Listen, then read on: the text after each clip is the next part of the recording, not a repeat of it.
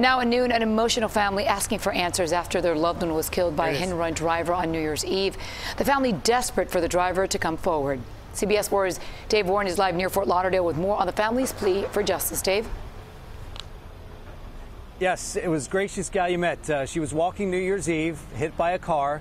A few days later, she died, and here we are a few weeks later, and there's no leads. The detective and the family member came together inside this building here, asking the community for help in involving those involved, and the family pleading for those involved to come forward.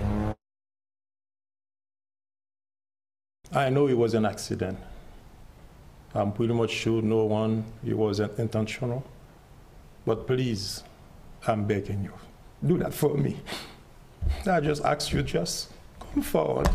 An emotional plea from Jean-Michel Galumet. His mother died as a result of a hit and run December 31st in Pompano Beach. We don't have a lot of information on the case, so we're looking for community assistance for any information. That's Detective Sean Strozgowski. He is looking for help as initial leads have become stale. He described what happened. A fatal hit-and-run case that occurred on December 31st, 2019, so New Year's Eve, around 10 p.m. at the 1200 block of North Dixie Highway, Pompano Beach. Looking for information from around the area or possibly about a vehicle that may have front-end passenger side damage. We're pleading to the community, as there's many grandchildren and many family members that really want to know what happened and why. Family like Mika Galumet, who talked about what it was like to lose her mother. For somebody to take her life away like that and left her out on the cold, it was the worst thing ever. Still dealing with the pain of the loss and the uncertainty of why it happened. Let your conscience talk to you.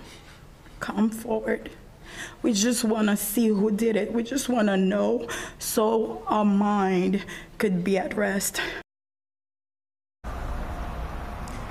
Yeah, so if you're in the area, December 31st, you're urged to call the Crime Stoppers, 954-493-TIPS. That's 493-8477. Currently, as of now, there is a $3,000 reward. Here at the BSO office in Fort Lauderdale, Dave Warren, CBS 4 News.